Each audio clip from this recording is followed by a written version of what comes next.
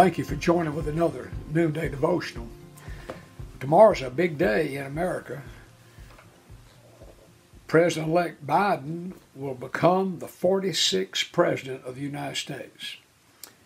And he will do so in a climate like we have never, ever seen in our lives.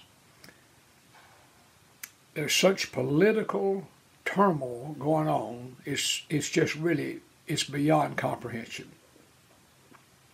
I was thinking about this last week when I was reading in the Bible, in the book of 1 Timothy.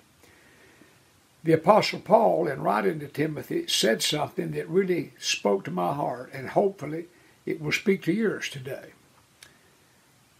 He said that we are to pray for those who are in authority. And you know, as I thought about that, I thought, think about who was in authority when Paul wrote that.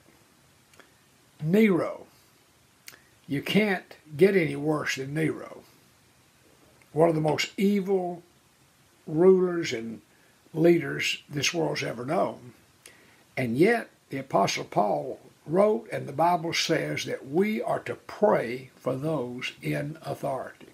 Now, as I thought about that, I feel like God convicted me, and I'm going to just simply share what God convicted me, and perhaps the Holy Spirit would convict you likewise if you need that.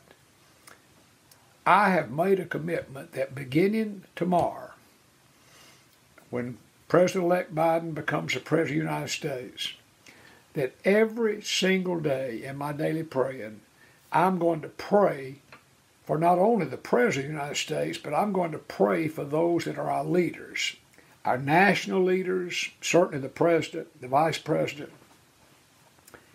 But then I think about each state has a governor, each city has a mayor, we have some city council or city government in all the different cities, and we have leaders in our school systems. And so I've really not been as diligent in praying for those in authority as the Bible says I'm to be. And I have no way of knowing, but I think one of the reasons that we have the turmoil that we have in America today is that God's people are not praying like the Bible says we are to pray. And it begins with me. I'm not preaching a sermon to you. I'm just sharing with you my heart, what the Holy Spirit convicted me. I want to encourage you.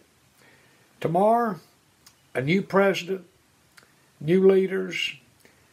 Join with me every day, pushing politics aside, but praying that God will direct our leaders to lead us in the way that He would have us go. If enough good Christian people will pray, it will make a difference. God hears our prayers, and our prayers, that's where the power is. Let's pray for our leaders. Let's pray for our new president. Well, have a good rest of the day. I look forward to being with you next time.